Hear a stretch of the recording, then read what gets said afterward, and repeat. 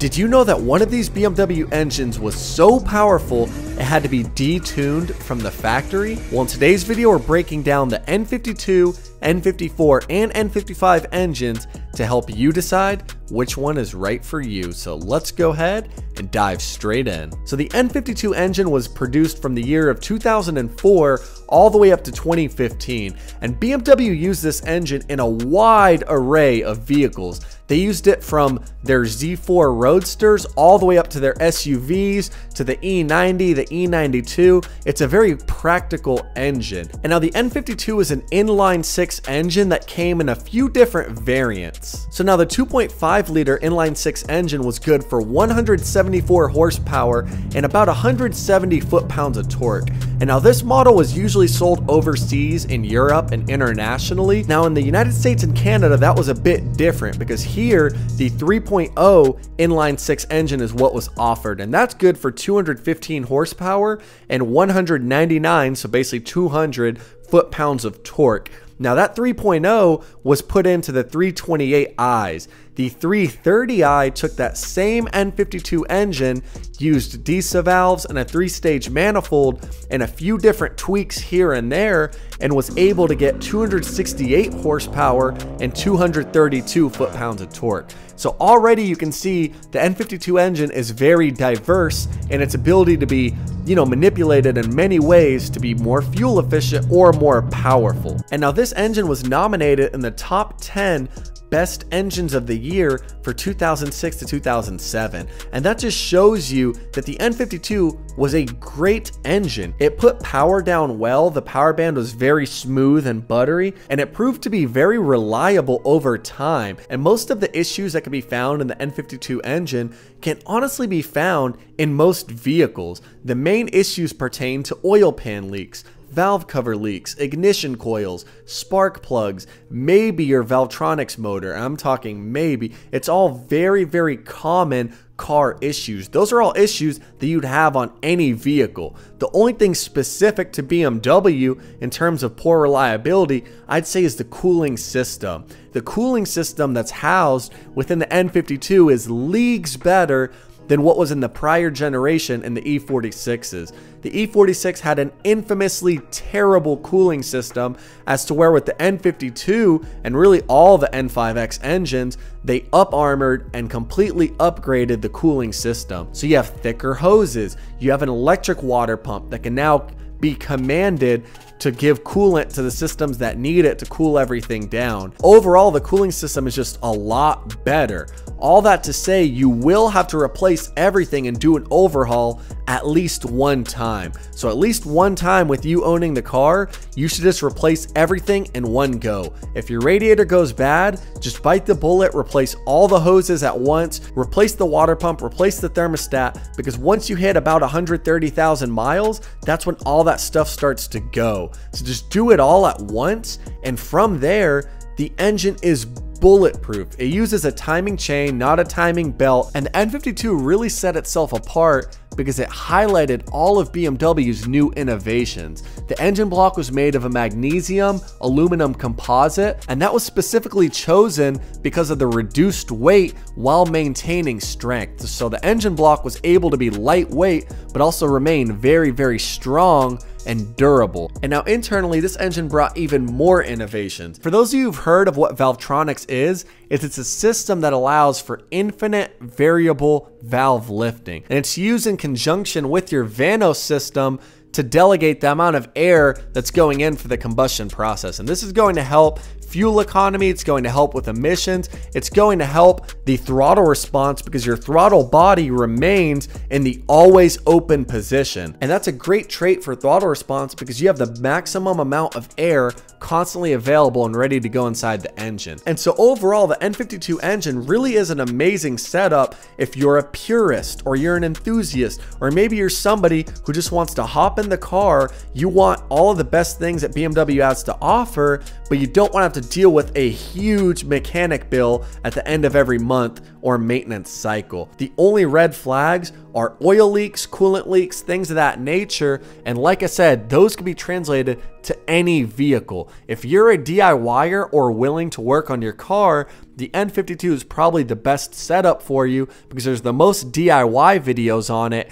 And on top of that, maintenance isn't going to be through the roof, so you can use all the money you save on upgraded car parts and things of that nature, like spoilers and exterior modifications, and not just spending it on maintenance. And so now that we spoke on BMW's naturally aspirated engine, let's go ahead and get into the infamous N54 engine. And so the N54 engine is something that BMW really took a huge risk on, and it paid off for a lot of people.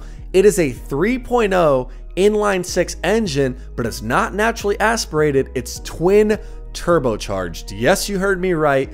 Twin turbocharged from the factory. Now this engine is an absolute blast to drive. It's good for 300 horsepower and 300 foot-pounds of torque straight from the factory, and that is detuned. Yes, BMW detuned the N54 engine from the factory because the amount of power it could make superseded even that of the M3. And so if you know anything about cars, you know that forced induction is an amazing way to improve fuel economy and create a ton of power. So now BMW took this on steroids. They threw in a twin turbocharged engine into the E90, E92, E93, and the 1 Series, the 135i, and it was the BMW's first time ever throwing a turbocharger into their production model, like high production, high yielding, high manufactured cars. And so basically what this means is they've never put turbos in their vehicles that they just sell at the dealership to regular customers. So they took a huge risk here because this was the first time they put it out for mass production. It was a blast to drive. It's extremely fun. The car is able to get up to speed so quickly because you have two turbochargers working together, and it brings this 3,500 pound E92 up to 60 miles an hour in 5.1 seconds. And now all that to say, we're talking 5.1 seconds, 300 foot-pounds of torque, 300 horsepower on a stock vehicle. This engine has probably one of the biggest aftermarkets for people who are chasing power. With full bolt-ons, so simple intake, tune, exhaust, and small modifications like that, you can bring this engine up to 400 or 500 horsepower easily. There's actually guides out there that show you that you can modify this N54 engine for $1,500 to $2,000 and bring it up to 500 horsepower at the snap of a finger. So the aftermarket for this engine, especially for performance enthusiasts, is absolutely massive. The fact that BMW put two turbochargers from the factory, detuned it, and thought that nobody in the future was going to void their warranty and do all these crazy upgrades is actually kind of hilarious to me, because they put in the modern equivalent to the Supra's 2JZ engine. It is an inline-six base, so it's extremely reliable, it's well balanced, the power is put down to the wheels very, very, very well, and then you're forcing all of the induction from two turbos into that balanced, smooth engine. And so basically this makes for a crazy fun driving experience because, like I said, the car puts power down smoothly, and once you have the boost hit from your turbochargers, it is a wild ride. The N54 engine is basically the engine you want if you want to take every car you see to Gapplebee's and see other people's headlights in your rearview mirror. It's just so easy to modify. Intercooler, intake, exhaust, tune, and you're already there, nearing 400 or 500 horsepower easily, snap of a finger. But making this much power is definitely going to hurt reliability, and reliability is overall where the N54 suffered. The N54, albeit like I said extremely powerful, could not get a lot of things right. The fuel injectors that came in those engines were terrible. It took BMW 12 times to finally get it right. Those fuel injectors would have carbon buildup inside of them. You'd have hard starts. You'd have rough idling. You'd have all of these issues because the fuel injectors were just not good. It wasn't until the Index 12 injectors that BMW finally was able to get it right. On top of that, having two turbos is going to produce a ton of heat. And more heat in the engine bay means everything around the engine, everything around those turbos deteriorates even quicker. So you'd have more oil leaks. The cooling system really would take a hit. You'd have more coolant leaks. People would have boost leaks. There's just so many things that revolve around the N54, and I'm not calling it an unreliable POS. That's not what I'm saying. I'm saying you have to factor in all of the normal components that the N52 needs replaced. So coils, spark plugs, oil pan, valve cover, cooling system, you know, the thermostat, all the cooling system hoses, the radiator, the electric water pump. You have to factor in all of that. Now you have to add 2 turbochargers, index 12 injectors, the high pressure fuel pump. You have to add all these different components that were notorious for going bad. And when you really start to add up all the totals, the cost of ownership here can really start to be crazy. So overall, what I would say is if you're driving the N54 engine, keep it as conservative as possible. You can daily drive your 335i, your 135i, no issues. You can even do a conservative tune, bring it up, I don't know, 350, 400, maybe 400 horsepower. Then yeah, it's a fun setup. And just make sure you have some money in your back pocket in case you have turbo issues or fuel injector issues or high pressure fuel pump issues or any of that. So keep that in mind, is that it's an amazing engine, but don't expect, utmost reliability from it. And that leads us into the third and final engine setup we're discussing today. And it's basically a hybrid of both of the ones we already talked about. It is the N55 engine. The N55 engine started being produced in 2009 and got used in a ton of BMW's vehicles all the way up to the F chassis. The F30 and the F32, so that's the 3 and 4 series, the 335 and 435, both used the N55 engine. And so this is not the same turbocharged engine in the N54 because BMW actually made it a single turbocharged engine. And now that single turbocharger actually has a bigger diameter and is twin scrolling. So basically what a twin scroll turbocharger is, it's a single turbo housing. So it's one turbo, but it has 2 channels for exhaust gases to travel through. And basically what this does is it combats the problem of turbo lag and exhaust flow. The turbo is able to spool up a lot quicker and a lot more precise and efficiently than the twin turbo setup of the N54. And so what this does for the N55 is allows it to make its peak boost 100 RPMs quicker than the N54. And now this doesn't sound like a huge sizable difference because it's not power-wise, but the thing that it does make a huge difference in is reliability. BMW cut down from 2 turbos to 1 while keeping it at that same 300 foot-pounds of torque, 300 horsepower, and effectively eliminated half of the heat coming from the engine in regards to turbochargers. So you have less heat going through the engine now. The turbo's able to put its boost out quicker than the N54.